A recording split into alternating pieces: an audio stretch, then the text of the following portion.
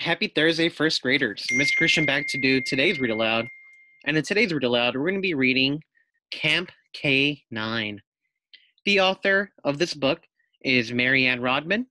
The illustrator is Nancy Hayashi. So I hope you have a comfortable place to sit. You have both ears open. You have your eyes focused on the screen. Let's get started with today's read aloud, Camp K-9.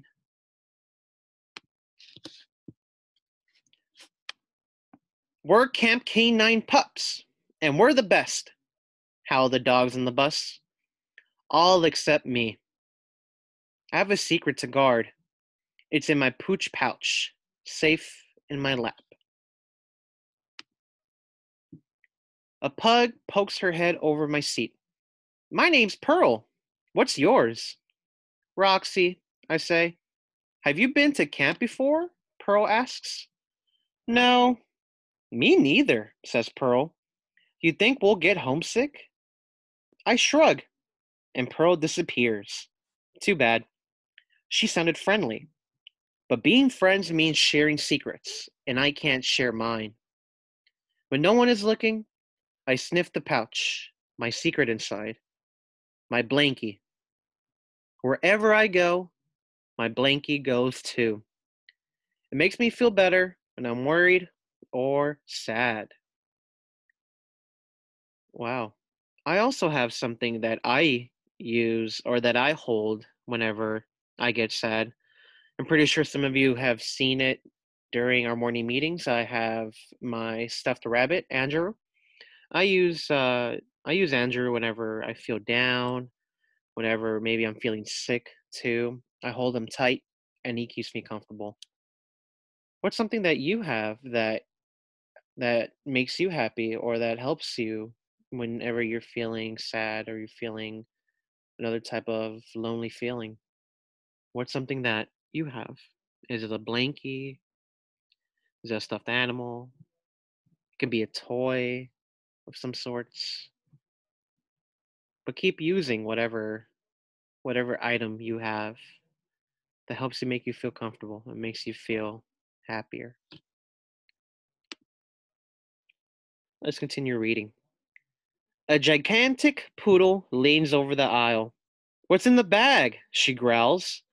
Nothing, I snap. I want my blankie. I want it right now. But not while that poodle's staring at me. The bus stops. Camp K-9, barks the driver. All off for Camp K-9. A collie with a whistle and clipboard trots towards us. Roxy? Pearl? I'm your counselor, Buffy, she says. Let's go to our cabin. We call it the Mutt Hut. As we hike to the Mutt Hut, I look for that poodle. She's nowhere in sight. Good.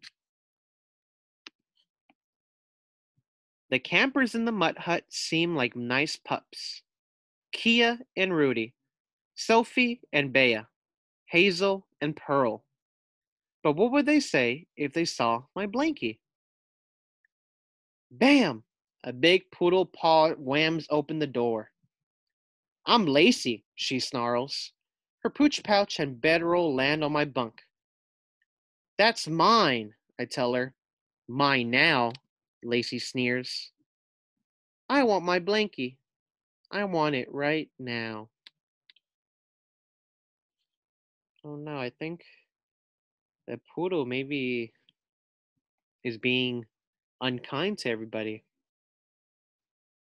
We'll see what happens. Chow time, says our counselor, Buffy. Lacey, put your pouch under the bench. Lacey doesn't. When she grabs for the steak crumbles, the pouch knocks Pearl's dessert onto the floor. My favorite, Pearl whimpers. Pork pudding with liver snaps. Sorry, says Lacey, but I know she's not. After snooze time, it's pond time. We pair up for Splash Pals. My pal is Lacey and her pooch pouch. I want my blankie. I want it right now. Uh-oh, they both fell into the water. Oh no. At night, we have campfire. We sing 99 buckets of bones on the wall. Buffy tells us a spooky story called The Haunted Mail Truck. Then, just as she gets to the scariest part, oh! Oh! Something terrible howls in the dark. What do you think that is, scholars? What type of animal makes that ow sound? Ow!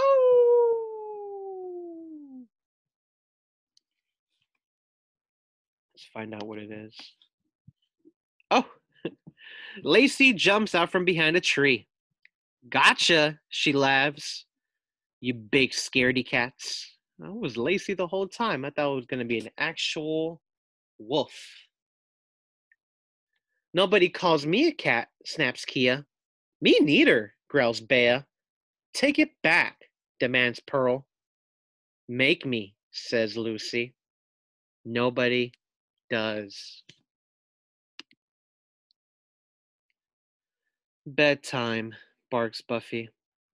To the mud hut, double time trot. I pant to keep up with Lacey's long legs leading the pack. I wish that Poodle had gone to some other camp. When everyone's sleeping, I sneak out my blankie.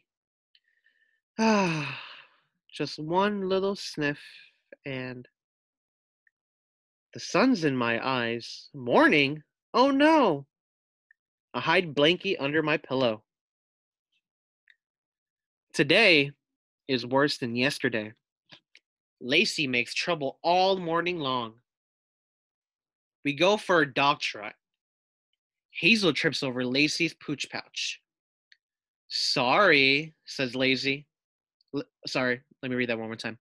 Sorry, says Lucy, but I know she's not. I built a bone box in barks and craps. Clunk, crash, splash. Sorry, says Lacey, but I know she's not. I guess that poodle Lacey is doing this on purpose. It's not only affecting one dog, it's affecting almost everyone in the camp. What do you think her behavior is called, scholars? Whenever you're mean to people, whenever you do things that makes them uncomfortable or you hurt their feelings, not only just one time, but like on an everyday basis, you make fun of them. What is that called? We've heard of this word before in school whenever we do second step. What is it called? If your guess is bullying, then you're right. I definitely see what the poodle Lacey's doing is she's bullying all the other K-9 campers. And she's not being really sorry with her behavior.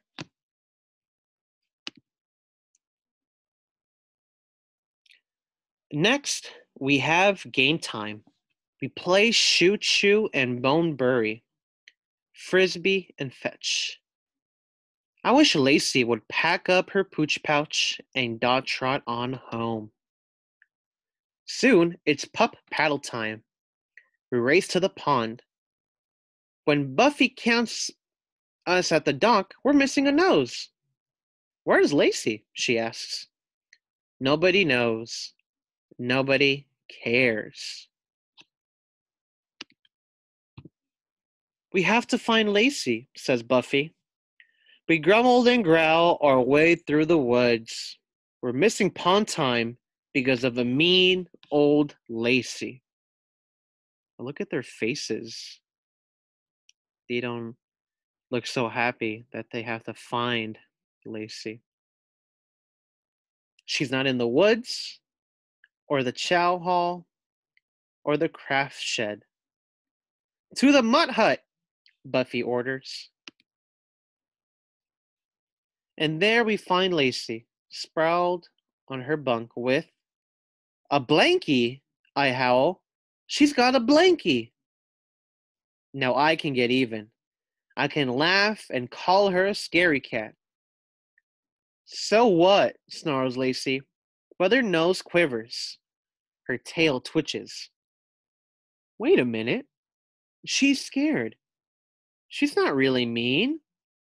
She was just hiding her blankie, like me. I take a deep breath. I know what I have to do. I ease blankie out from under my pillow. I wait for the others to laugh. They don't. I have a blankie, barks Bea. She digs in her pooch pouch and pulls out a pink one. Me too, squeaks Sophie. So do I, wheezes Pearl. We all have blankies. No more secrets. Now we can all be friends. To the pond, orders Buffy. Double trot time. Buffy counts noses. Kia and Rudy, Sophie and Bea, Hazel and Pearl, and me and my new pal, Lacey. We are Camp K-9 pups, and we're the best, north or south, or east or west.